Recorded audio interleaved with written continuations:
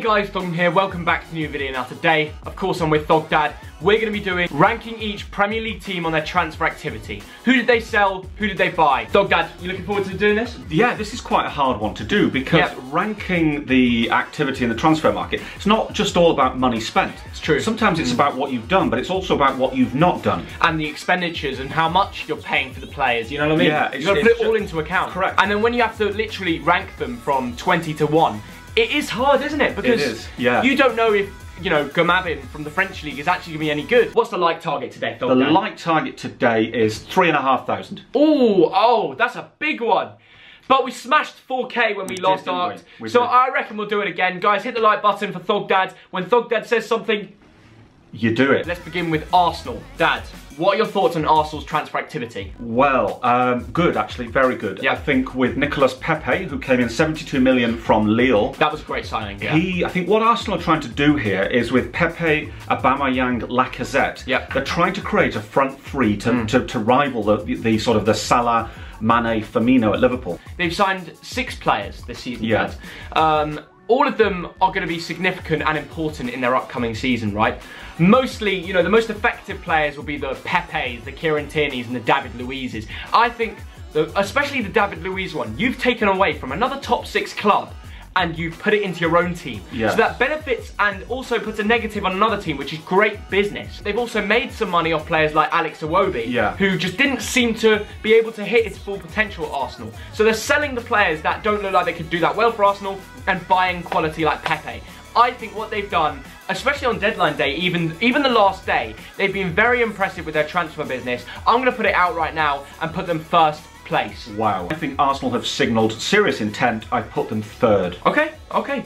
Third place, first place, similar. Aston Villa. Now, there's a lot. We're doing a lot of the teams that have a lot of talk around them at the beginning of this video. Aston Villa are a team that have signed a completely new team. Yeah. Okay. Yeah. They've been compared to Fulham, bought a whole new team and spent 150 million. Aston Villa have done the exact same thing. Now the difference is, I've already pointed out that a lot of the players they bought were around the team, like El Ghazi, like Tyrone Mings. Yeah. There's a few others as well. Yeah. They also made some new signings. I think Trezeguet was one of them. Wesley was another. I think the money they spent will be the reason they survived. Therefore, I think they've done good transfer activity and they're one of the only teams that are let off for spending more than they sell, because they had the money from the playoff final. Therefore, Aston Villa, I've got them 6th place. You might hate to hear this, but the Premier League is all about money. Yeah, it is, yeah. It's all about spending money on transfers and, more importantly, further down the line, on your wage bill. Yeah.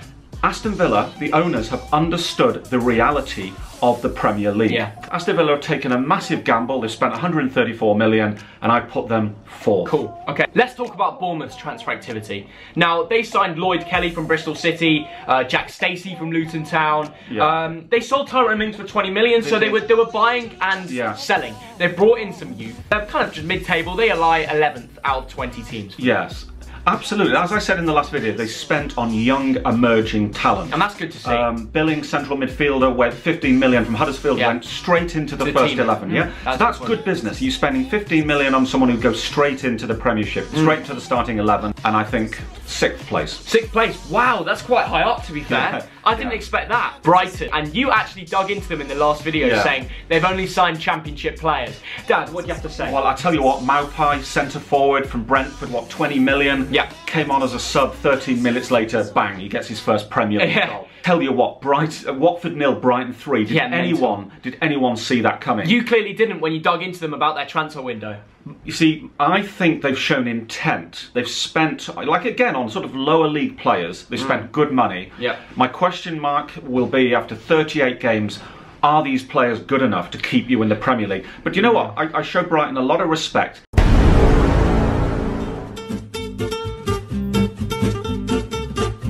Brighton. They've spent money again on young players from the lower leagues. Yeah. My question is, are they good enough to keep Brighton up?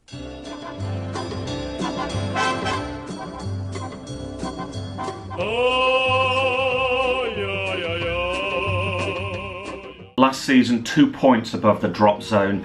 This season it's going to be very, very hard. Can they survive? Possibly, but I think they won't. But you know what? I show Brighton a lot of respect.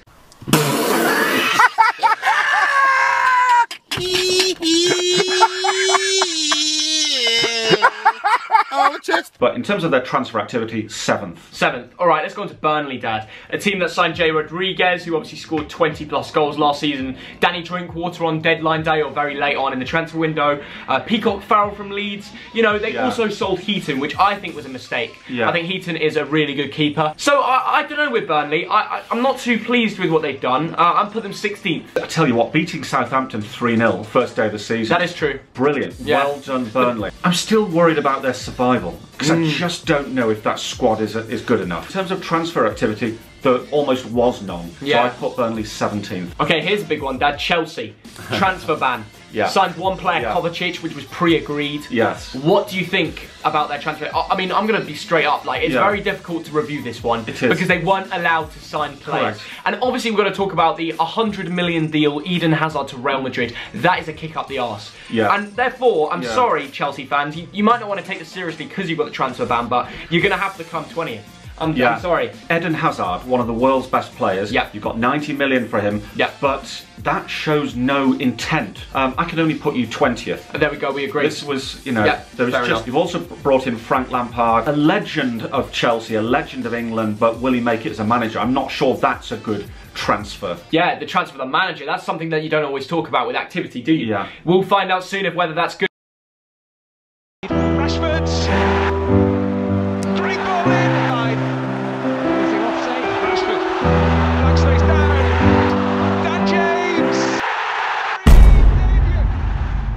But let's move on to Crystal Palace in the meantime. Now, I feel bad for Crystal Palace.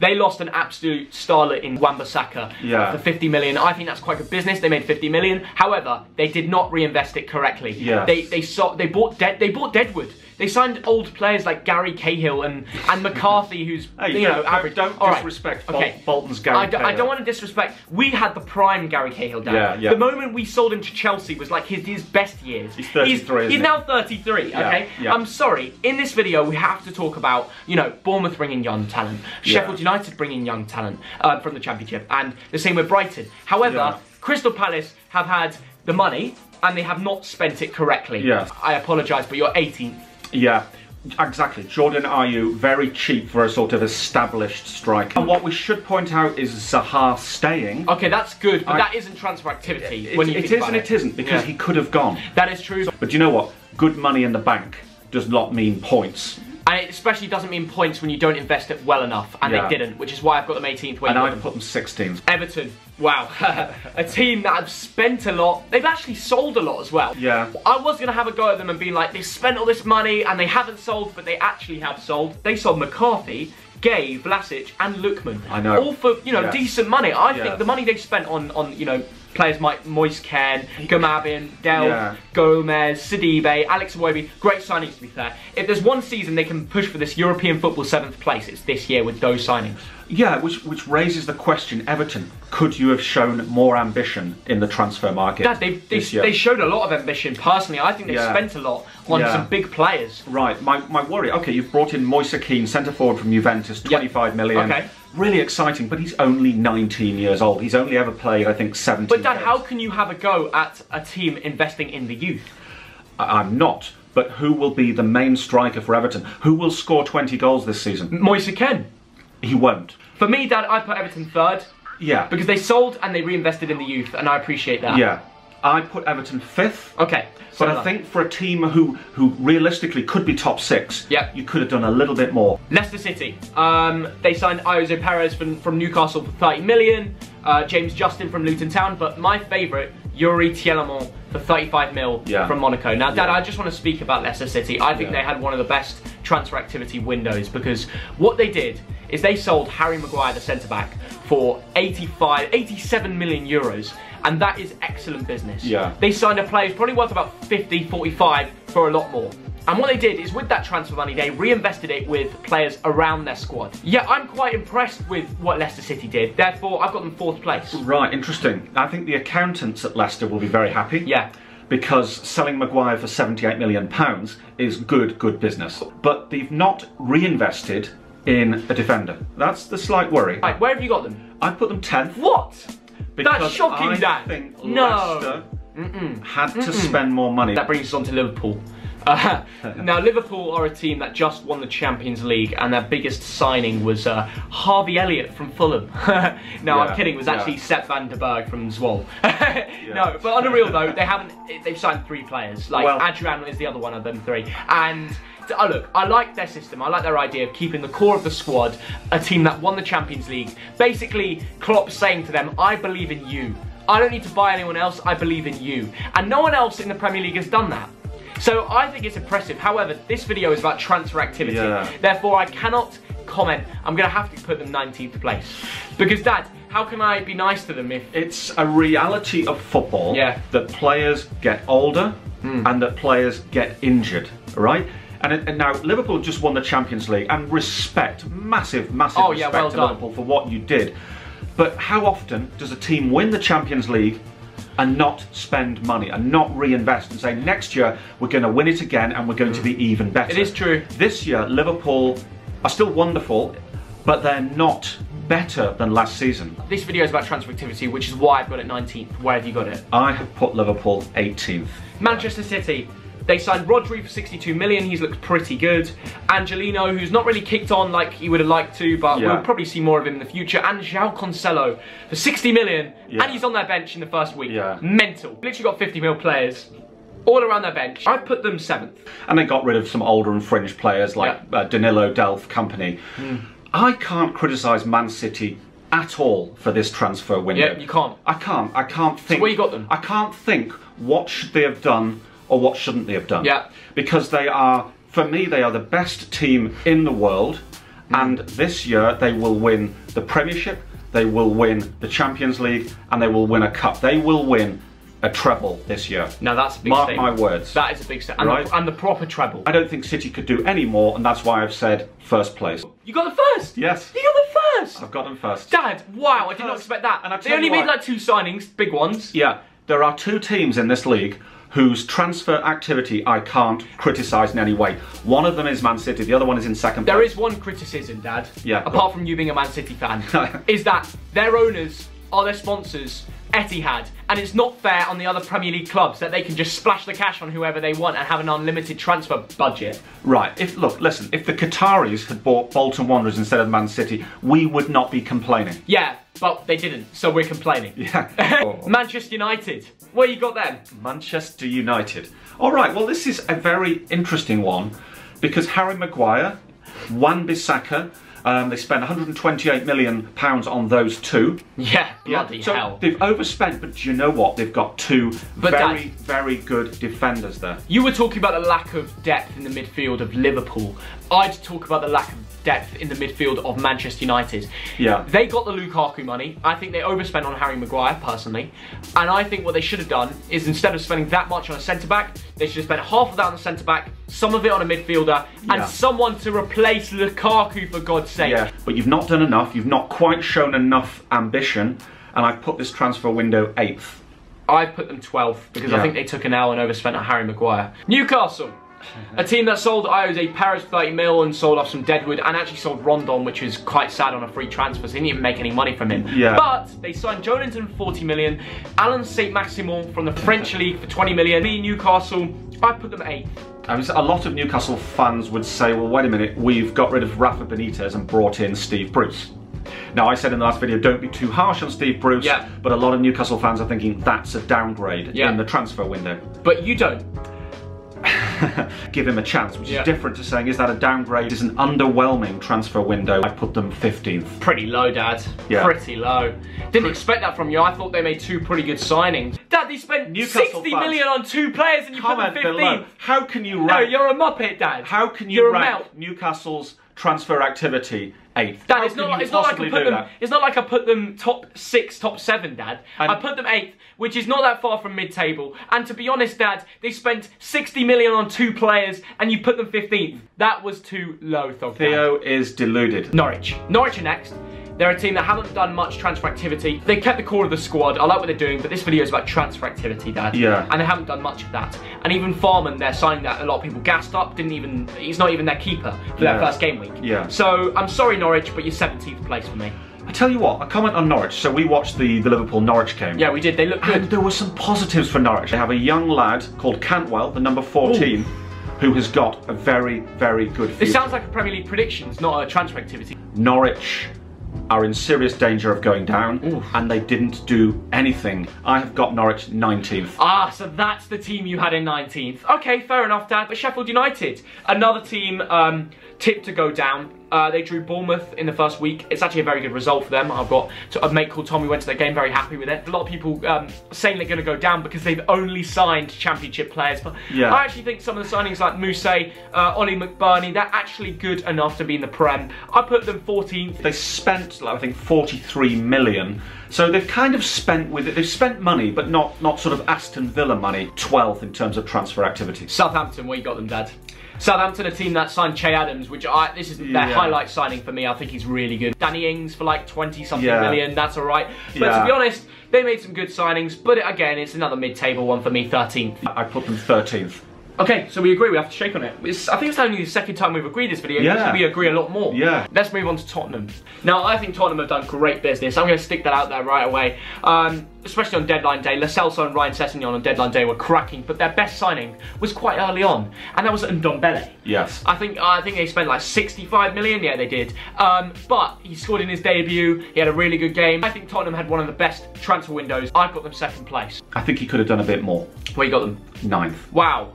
And for someone that people call a Spurs fan after your kit reviews, I am shocked by that statement, Dad. Alright, fair enough, you say 9th. I definitely disagree, but let's move on to Watford. Main signing, Sarr from Stade Rennais, 27 million. Interesting. Danny Welbeck, Sam Darby I mentioned. In terms of transfer activity, 14th. Watford, I've got you 15th, which is one off Thogdad, so we're very similar on that one. West Ham, Dad, Soldan Altovic, who's been giving it all this talk for the last year. Get him out, you know what I mean? Just stop talking with your agent and just get out of the club. Pablo Fornals from Valencia.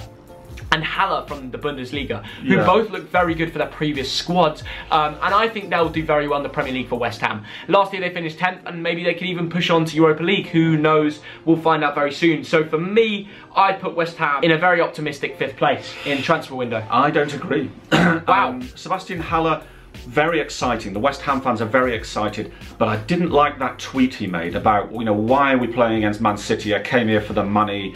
And, I don't think he said that he came here for the money, but he did say the other stuff, Yeah, and that is, and I don't know if that was a joke, but that is a very disappointing tweet. They want to push for Europe, and they've just got absolutely battered by Man City. Not good enough. Dad, Man City are just a standout team compared to every single other team in the Premier League, and I'm sorry, you can't really compare off that game.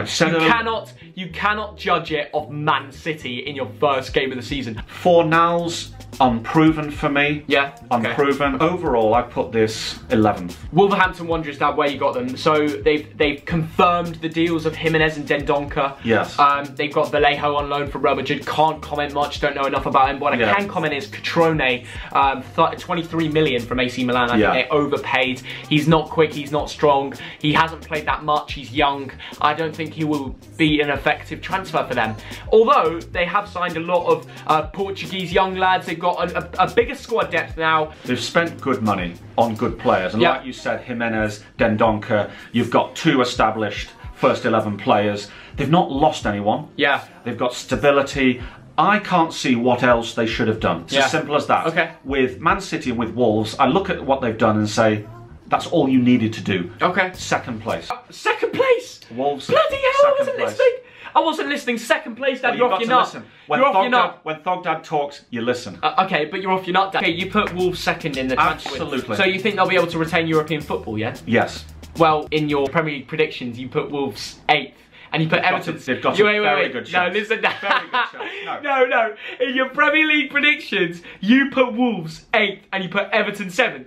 But you just said with a lot of confidence that Wolves will retain European football. No. Well, with the Dad, I've just caught you out. Yes, I've just caught you out. No, I've just caught you out. No, you didn't. No, I've caught you out, Dad. You're a mug, and that is a great way to end the video. Hashtag in the comments. Thogdad is a mug. What's the like target today, Thogdad? The like target today is 3,500. Oh, that's a big one. But we smashed 4K when we last arced. So I reckon we'll do it again. Guys, hit the like button for Thogdad. When Thogdad says something, you do it. And also, That is a big guys, one. we're on planes, aren't we, tomorrow morning? We're going back to England. We're going to Bolton Tranmere, aren't we? Way! Oh my God! Let's just comment on Bolton. Let's just comment. Let's have a shout out. Let's have a picture of the Bolton Academy players. Legends. Legends. Every one of you is a hero of Bolton who drew 0-0 with Coventry. Might not sound much, but I have so much respect for those young lads, and massive respect for Coventry too. I just want to give a quick shout out to Lucas Brown, my mate, my pal, the Chelsea fan, who actually gave me this idea to make this video. Thogden army growing every day, Thogdad army growing every day. We've got to add that now. See you all later. Good luck in the Fantasy Premier League. I had an average week to start off with. You did okay as well. Oh, I made such a mistake. No Sterling. What was I thinking? Maybe we'll do a video on our Fantasy Premier League, maybe a weekly thing. I don't know. We'll see. See you guys in the comments with the suggestions, and we'll see you all later. Bye, guys.